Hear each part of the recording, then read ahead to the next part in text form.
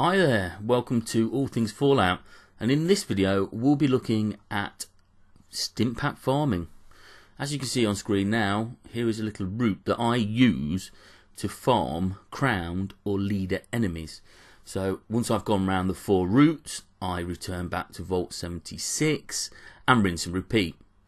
And as you can see on screen now, this foul tick is going to drop me 6 Stimpaks, various other goodies as well.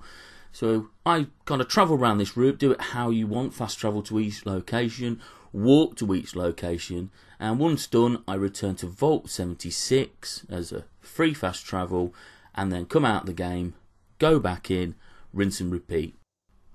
One thing to bear in mind is obviously these enemies might have already been killed by somebody else within the game, so it's just a question of coming out of the game, coming back in, hoping that they respawn and somebody hasn't already done it.